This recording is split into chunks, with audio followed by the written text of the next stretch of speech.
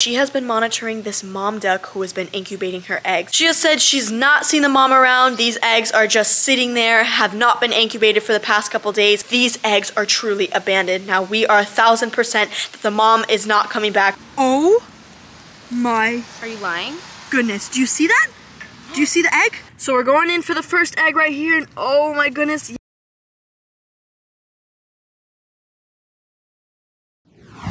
What is up, guys? Welcome back to the channel. I hope you all are having an amazing day so far. So guys, in today's video, for the past couple days, I have been in contact with this lady that lives in this housing community that me and Jacob used to live in when we were babies growing up. Now this lady particularly lives on the lake of this community. Now this lake is ginormous, and when me and Jacob were younger, we would always go and always feed all of the ducks that were there. Now guys, when we were younger, there were so many ducks. There were countless and countless numbers of ducks there. Now for the past couple years, these invasive Muscovy ducks have actually been removed from the park, and people have actually gone around and poked holes in their eggs so they stop reproducing so much. And it's honestly so sad because this is their home, this is where they grow up, they don't know anything else, and this is where they raise their offspring. Now since she lives directly on this lake, she walks there every single morning and she makes sure all the ducks are okay and goes around and feeds them. But she has been monitoring this mom duck who has been incubating her eggs. Now for the past couple days, she has said she's not seen the mom around. These eggs are just sitting there, have not been incubated for the past couple days. And of course, we've made sure that the mom hasn't come back, and if these eggs are truly abandoned. Now we are 1000% that the mom is not coming back. She was either taken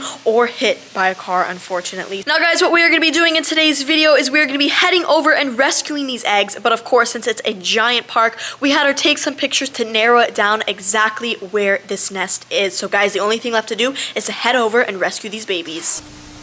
Alright guys, so me and Miranda have made it to the duck park. You can see Miranda has the egg carton right here.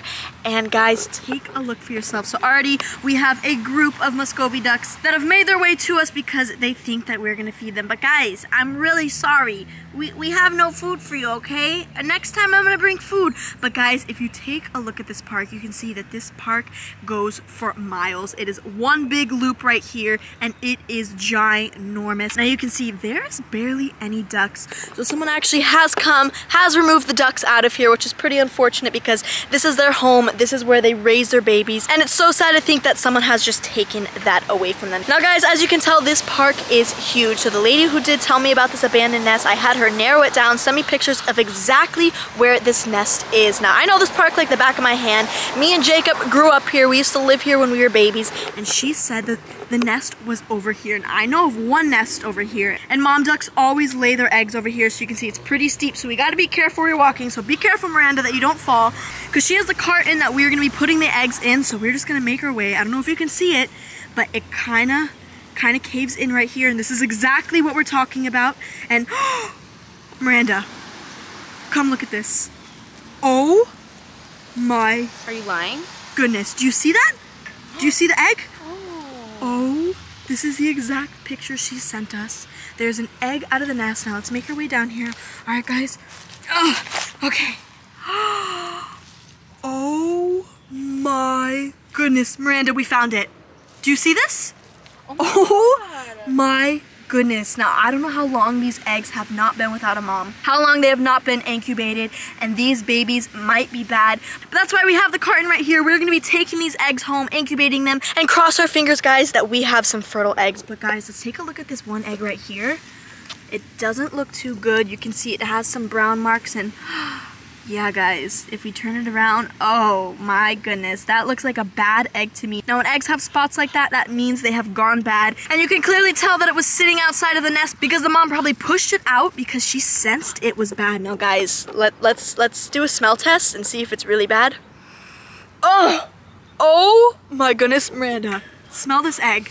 Ew. Yeah, it's really bad, but just in case this baby is fertile, let's go ahead and open the carton up. So we're just gonna go ahead, put it in this carton right here, but we're not gonna move it around too much because we wanna make sure that if it is fertile, that we don't break the yolk in there. But you can see we have a whole crew just watching us. Yeah, guys, I'm helping these babies over here. So we're going in for the first egg right here, and oh my goodness, yeah, these eggs are literally freezing cold. So I don't know the last time that these babies have been incubated.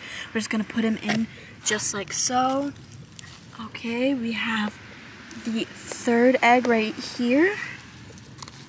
We have number 4. You can see how I'm carefully placing it in because we don't want to move it around too much. We have 4. All right, we're gonna go for this one right here. All right, we're almost done. 5.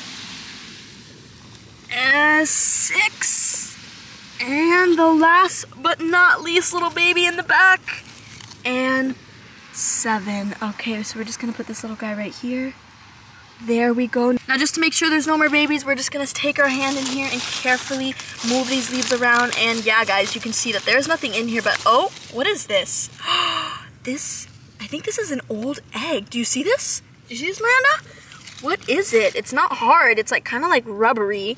There's feathers in it. You can see that there's like veins in there from a baby. So this probably is an old egg that was in here from a previous nest. So we're just gonna keep on looking. Oh my goodness, guys. There's another one. Look.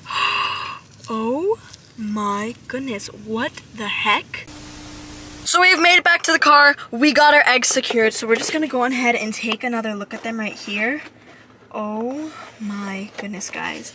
I can't believe that we have, how many? 1, 2, 3, 4, 5, 6, 7. You can see that they are covered in dirt, but we don't want to move them around, so we're just going to go ahead, close them up, make sure they're nice and secure, and Miranda's actually going to be holding them for the car ride. But guys, we must get home immediately, get these eggs incubated to ensure that if they have a possibility of being fertile, that we get them in the incubator ASAP. Now, when we get home, we're also going to be candling the eggs. Now, most likely, we're not going to be seeing anything when we candle them because it might be too early, and sometimes when they're not incubated for a certain amount of time, it will actually take longer to incubate these babies. So we're just going to be monitoring them for the next couple days. But guys, I'll catch you all once we make it home.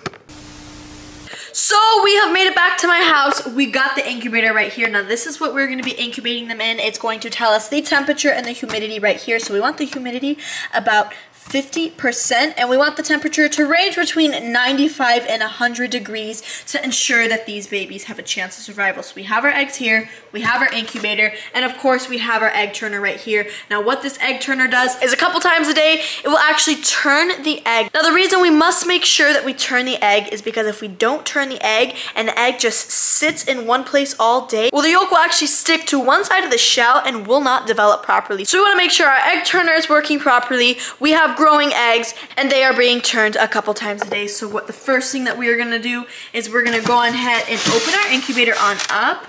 Okay, so we're going to put the top down. So you can see this little grate right here, and we have divots on the bottom of the grates right here. Now what we want to do is we have a cup of water right here, and we must fill up each little divot with water. And the reason we do this is what's going to make the humidity high. So we got 2 filled up. We're gonna do 3. Just put a little bit in each. All right, okay, we're running out of water, but we're gonna put the last little water, and there we have it. All of our little divots are filled up. You can see the water is glistening. So what we're gonna do is we're gonna grab the top of our incubator, put it back on. All right, guys. Now we're gonna go ahead and plug our incubator on in, and immediately what pops up when we plug it in is the humidity and the temperature. Now you can see the humidity is 52 and the temperature is 68. Now it's completely inaccurate right now since we just turned it on. We must make sure it warms up to the perfect temperature for these growing little eggs. So as we wait for that to heat up, we are gonna install our egg turner. So we've got our egg turner installed. You can see that is what's going to be controlling it right here, and it has this whole little panel on the side. And if you see this little piece right here that I'm pointing at, that is actually what's going to be turning this egg turner every single day. So the only thing left to do is to go ahead and plug it in 3, 2, and... Alright guys, I don't know if you can hear it, but it's a very, very low humming sound. Now we want to make sure before we put our eggs in here that our egg turner is working properly. So we're just going to give it a little bit of time, let the incubator heat up, make sure the egg turner is working, and then we will be adding our duck eggs.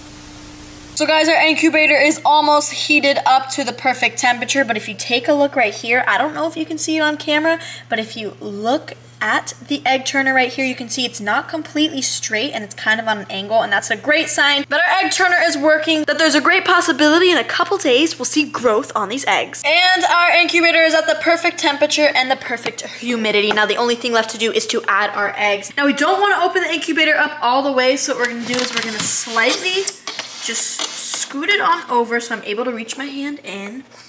And we're gonna go on ahead and open our eggs on up very carefully. Okay, so we wanna make sure we don't add the bad egg. All right, so this is not the bad egg. So we're gonna go ahead and add this egg in, okay. So we got one egg. We got the second egg. We got the third egg. Just add it in a little. There we go. We have the fourth egg. You can see there's a little bit of dirt on it. So we got 4. We got 5. Okay, we're almost done. So we got 5 in there.